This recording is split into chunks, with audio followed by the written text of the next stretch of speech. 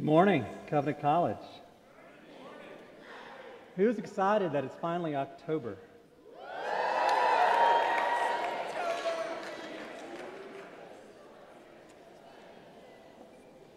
I was asked to make an announcement before we begin. You will see up here new open hall hours for the month of October. Your students...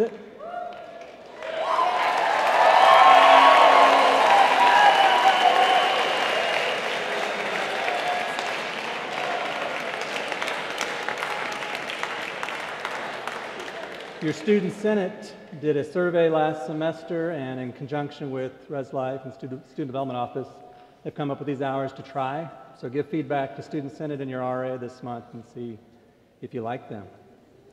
So,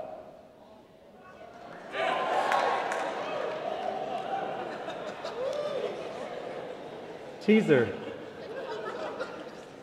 This summer I was getting my lunch in the Blink. It's open in the summer for employees and student workers, and I was in there with a student worker, and we were waiting for our food to be prepared, and he came over to me and said, "Has anybody ever told you that you look like Tom Cruise?" Now, in my heart of hearts, I'm thinking, well, you know, maybe at one time, younger, leaner version of me, that was true, but maybe actually said that to me at one point. But what I said to him was like, "Really? Tom Cruise?" He said, "No, you look like Ted Cruz."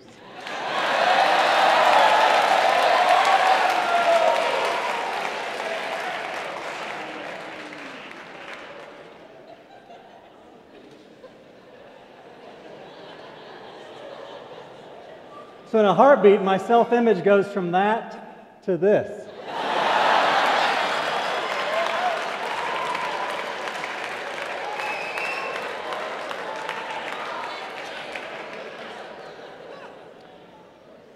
We're talking about pride today and how that impacts our souls. We're going to look at the importance, got to get it away from that, looking at the importance of seeing ourselves correctly and of having a proper view of God and a proper view of others and how that relates to how we quiet our souls. What does it mean to have a quiet soul? What does it mean to have a noisy soul? When we think about noise, we think of it typically as something external to us. Music at a concert, a dog barking, cheering at a sporting event, construction equipment. It's something outside of us. But what about the noise that only we can hear? And I'm not talking about what we have on our iPod or iPhone with our earbuds. We're talking about the noise that's inside of us.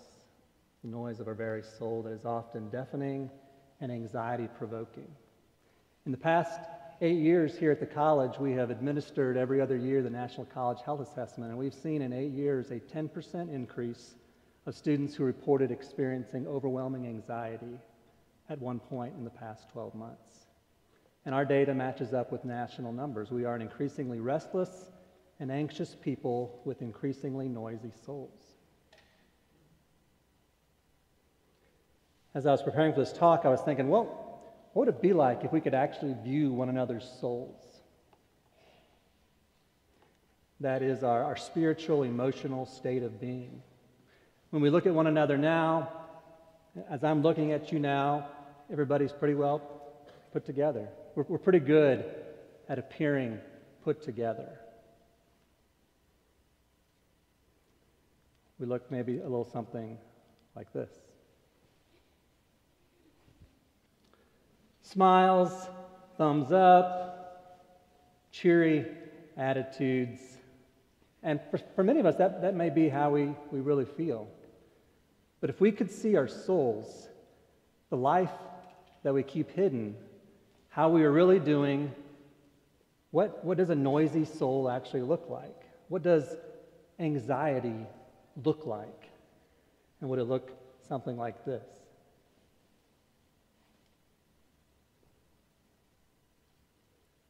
And maybe the question to be asked is, where does the noise come from? And what can we do to quiet it? I believe the answer is in Psalm 131. I also believe that God's word read, God's word rightly applied, hidden in our hearts, through the power of His Spirit, can bring change. If we take this word, that we read it, we believe it, we hide it in our hearts, that it actually has the power to transform us. I'm going to ask us to do something we don't normally do. I want us to read this psalm together. I want us to read it with hope, with anticipation, and seek the Lord's wisdom. Let's read together. O Lord, my heart is not lifted up. My eyes are not raised too high. I do not occupy myself with things too great and too marvelous for me, but I have calmed and quieted my soul. Like a weaned child with its mother, like a weaned child is my soul within me. O Israel, hope in the Lord, from this time forth and forevermore. Let's pray. Gracious God and loving Father, we thank you for this psalm. We acknowledge our restless and noisy souls, our hearts that are lifted up in opposition to you. We pray that your Spirit would take your word and use it to lead us, to calm our souls, that we might know peace in you. Father, may I preach for your glory and not my own.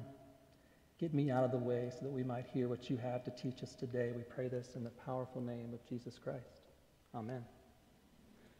Foundationally, the psalm is showing us that humility is the way to a quiet soul.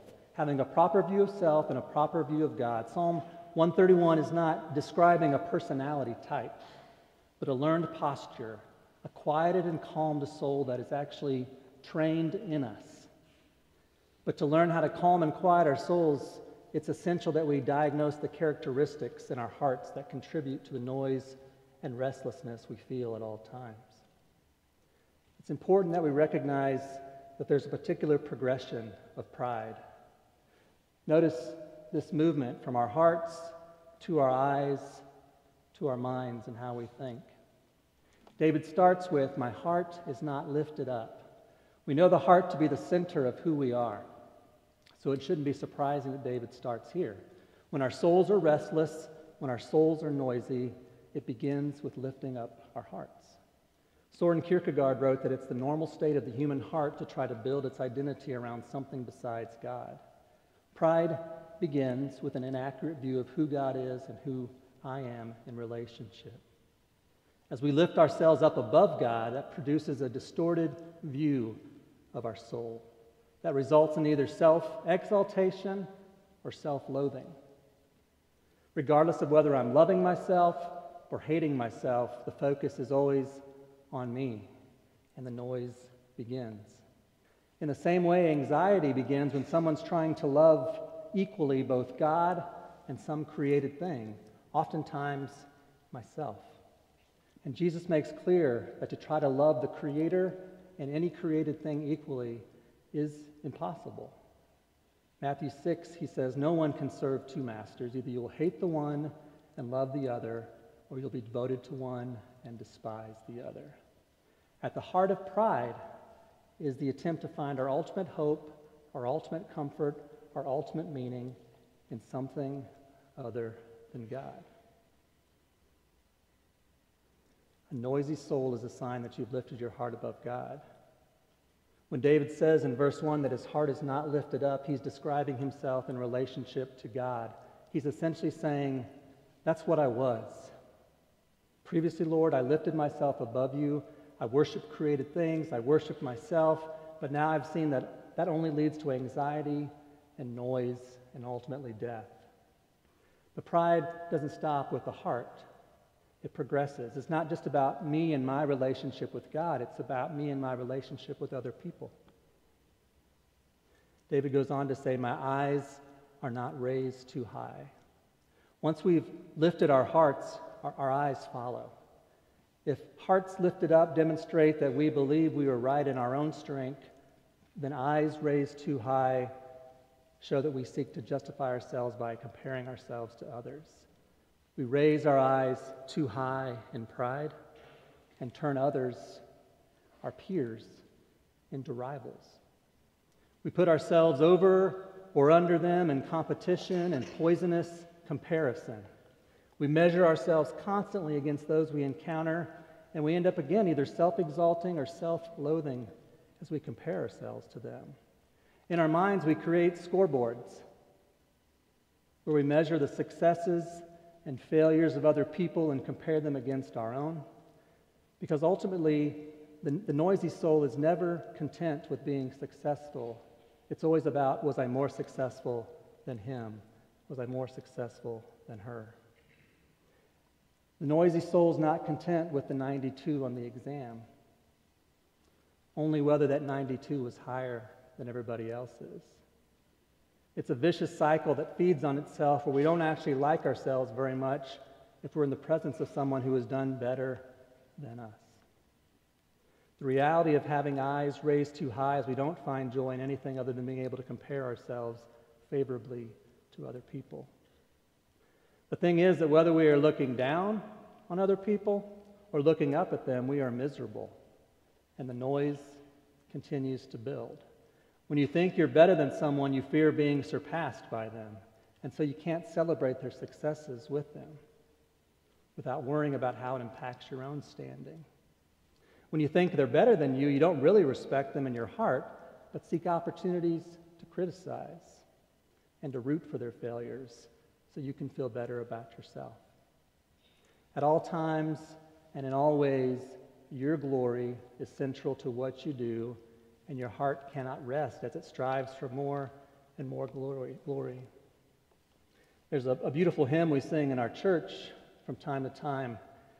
It's titled, "Father, I Know That All My Life." It's by Anna Waring, and she wrote this around 1850. I pulled out two verses here. I just think they're so powerful and appropriate. The first one I want to share is, "I ask thee for a thoughtful love through constant watching wise, to meet the glad with joyful smiles and to wipe the weeping eyes, and a heart at leisure from itself to soothe and sympathize." A heart at leisure from itself. And what a great phrase that is. A heart that's actually able to rest, to not worry about its own glory, to be able to be not so self-focused that you're unable to love other people and rejoice with them, to have eyes lifted to the point of seeing needs and trusting the Lord to meet whatever needs she might have. She goes on, "So I ask thee for the daily strength to none that ask denied, and a mind to blend with outward life while keeping at thy side, content to fill a little space if thou be glorified." That last line always gets me. Content to fill a little space. Now, this psalm isn't anti-ambition. Pursue as much space as you can to God's glory. But when it becomes about you, perhaps the space needs to decrease. But let this be our prayer, that we would be content to fill whatever space the Lord has given us without dying that death of comparison and envy with our eyes lifted too high. So this natural progression of pride moves from lifting ourselves up to comparing ourselves to other to eventually trying to be God. I do not occupy myself with things too great and too marvelous for me. In short, we try to be God when we pursue and try to control things that only God can control. It's the natural outworking of thinking that we are God. We attempt to control things that we can't, and it always ends poorly. One way we play God is by trying to control other people. We desire their acceptance and their attention, and we're willing to do whatever it takes to get it. Whether that be through manipulation, people-pleasing, flirting, lying, or any other means, we play God by attempting to manipulate people to get them to notice us and choose to spend time with us. Maybe it's through exaggeration of our needs or embellishment of our past. Maybe it's through the jokes we tell, the comments we make that put others down, or maybe it's the way we laugh at those jokes or are silent at the comments because we want to be accepted. But what's particularly sad about playing God is that in the attempt to be God and to control others, we are the ones who become controlled by what they might think about us. And in the end, when I occupy myself with things too great and marvelous for me, when I try to play God, I end up in bondage to those very things and perpetually anxious. As a result, my soul is steadily strangled. Counselors call this codependency. We desperately want and need other people to love us. As a result, we're controlled by those we believe can give us what we desire. So instead of a loving and worshipful fear of God, we have a fear of others and care far too much for what they think of us as we helplessly attempt to control situations that are out of our control. And we crumble under the weight. We try to play God, and the results are disastrous. Playing God without actually being God leads to resentment of God and an increasingly noisy soul. The reality is, we come by this naturally. We know the story of Lucifer, who sought to be God and was thrown out of heaven. We know of Adam and Eve, who believed Satan's lie and tried to be like God, only to be cast from the garden. And the author of this psalm, King David himself, has learned this the hard way. He was brought low by his attempts to play God as he sought to control the situation involving Bathsheba and Uriah. He sings this song to us now because he knows that the proud soul is noisy, that it's frantic, that it's always anxious, and it fears being found out and proved to be a fraud. The noisy soul, the lifted up heart, will always feel threatened and insecure. It's a profound truth repeated throughout Scripture. God opposes the proud, but gives grace to the humble.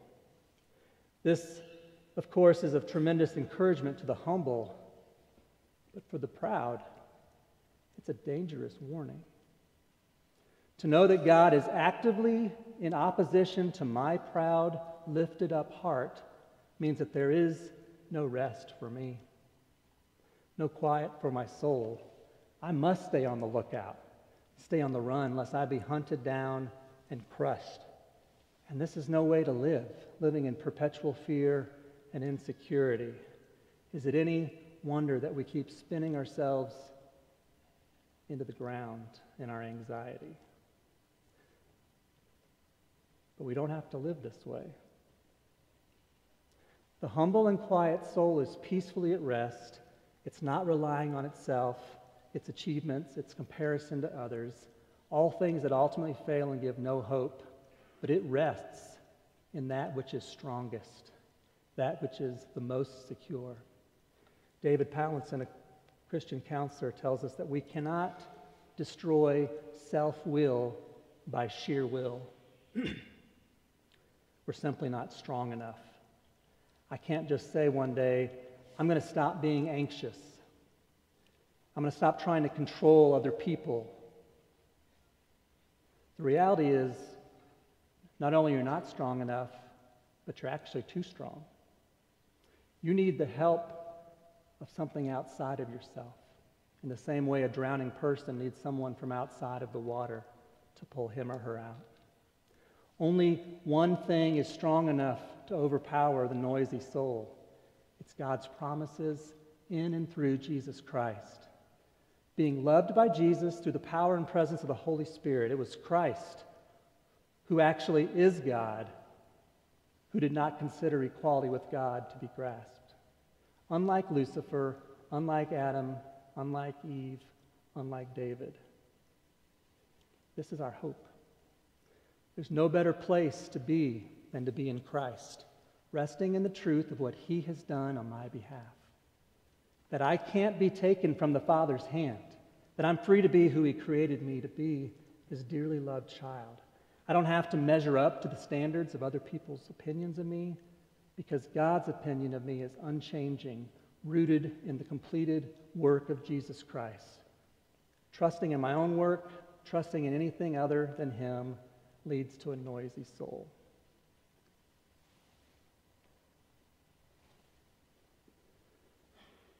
What's so interesting about this psalm is that David has known what it is to not care what others think about him. Remember, as a young boy, he marched right into Israel's camp. As they were there on the brook, on the shoreline, the cowardice of Israel frustrated him to no end, and he spoke his mind about Goliath's arrogance against the living God. In that situation and others, we see he knows what it is to utterly depend on the strength of his God.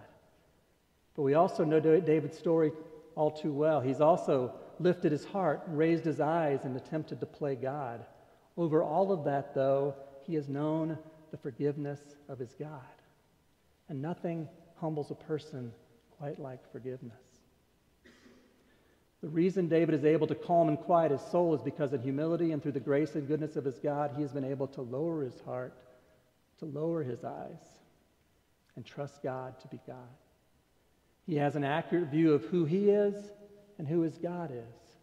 The path to a quiet soul, the antidote for codependency, is not to love yourself more, but to fear the Lord. God must be bigger than you are. God must be bigger to you than other people are.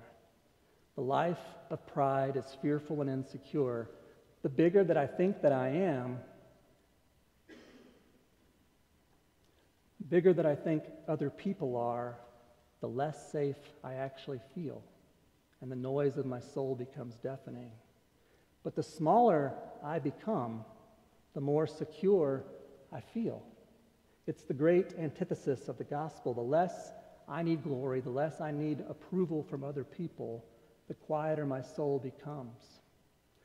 The calm and quiet soul that David enjoys is likened to a weaned child, and what a beautiful image that is. Those of us who maybe have children, those of you who've had little siblings or have babysat, you know what it is to have an unweaned child, the infant that is irritable and restless. It's demanding. It's rooting away, fretful and fearful about getting exactly what it needs.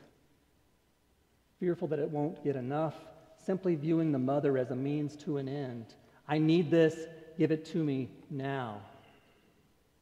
These are all childish versions of our own anxiety, our own anger, our jealousy, our fear, our discontent. Instead, think about a weaned child, simply resting, so content to just be on its mother's lap, content just to be. There's no other place that child would rather be. Quiet and at peace. Learned quiet, a learned peace, complete trust, giving up control, comfortable with being totally dependent and helpless.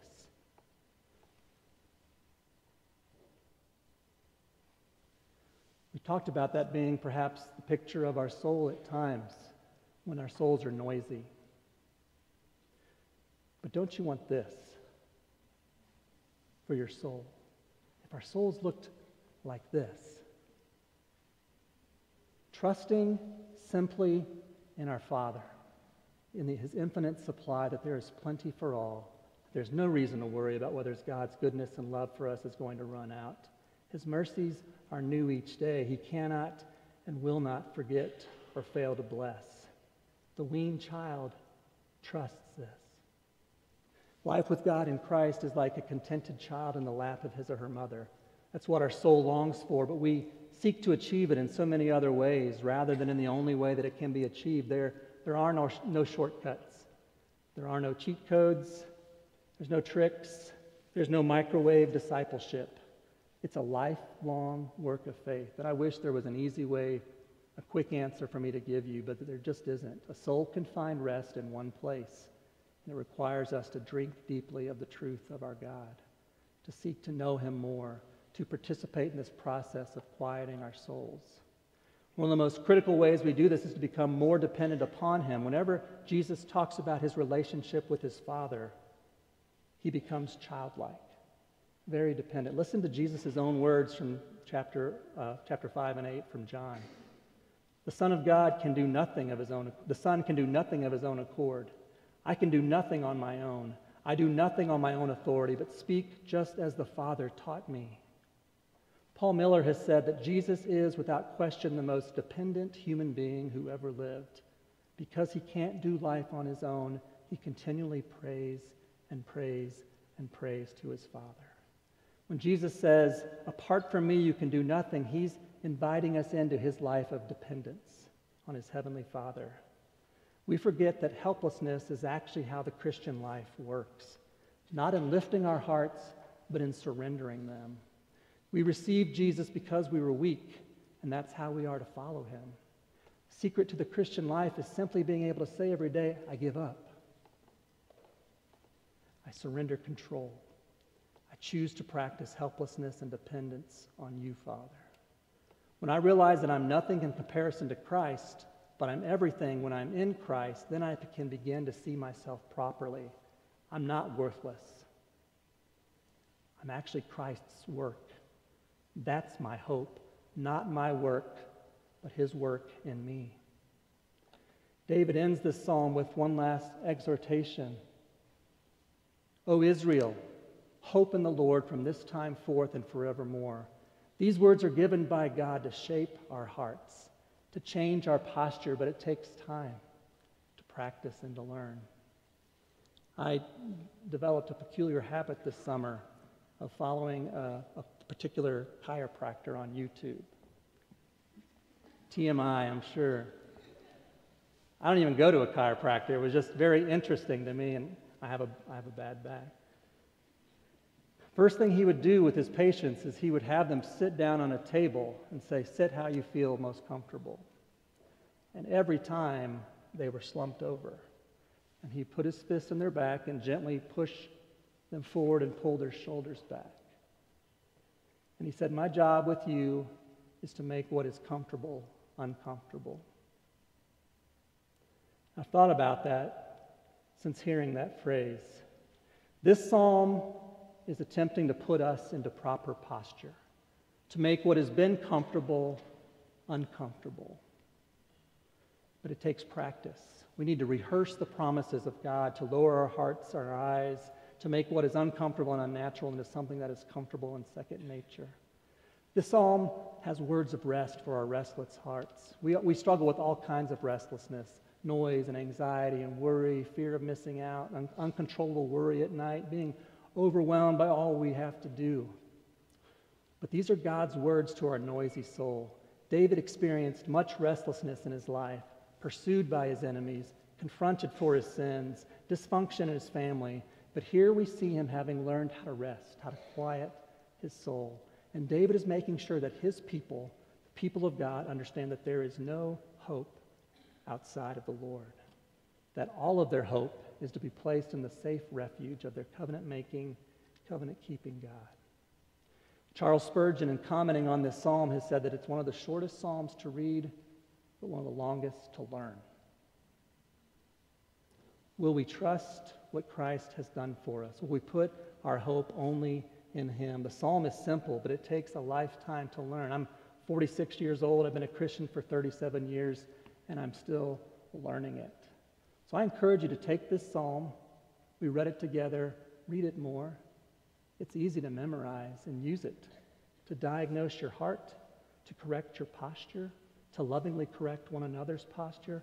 Hide it in your heart and learn it in order to quiet the noise of your soul.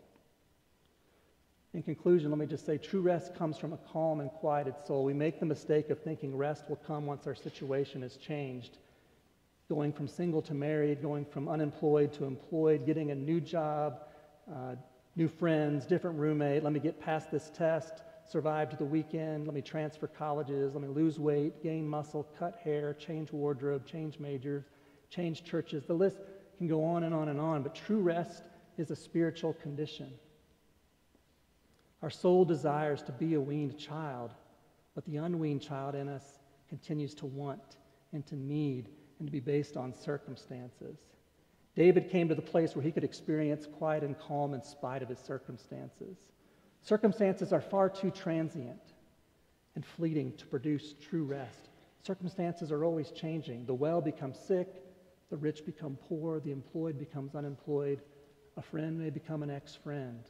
Our health changes, our relationships change, our finances change, our feelings change. But true rest comes from a relationship with God that never changes. David was a man after God's own heart.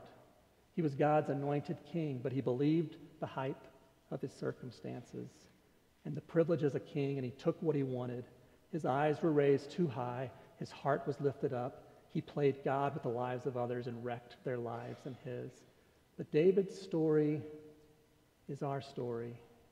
It's a redemption story. His sins, his presumption, his pride, it was all forgiven. His repentance and forgiveness brought humility as he developed an accurate view of himself and his God, and this equipped him to sing this psalm.